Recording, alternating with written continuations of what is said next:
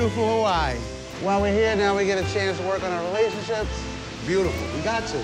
There's a lot of things we got to address. Yep. So me and April decide we're gonna go take the boys out on a canoe ride. I myself cannot swim, and he himself cannot either.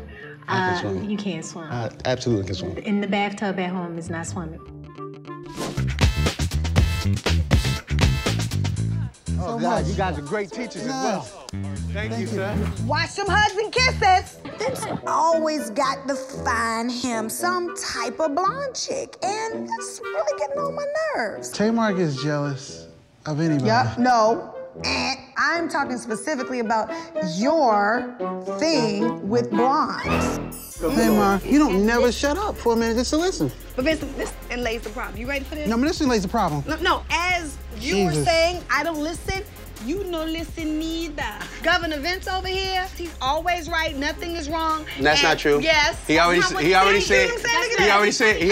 So since we're having this bonding dinner moment, us couples decided we would talk about our beliefs about our marriage.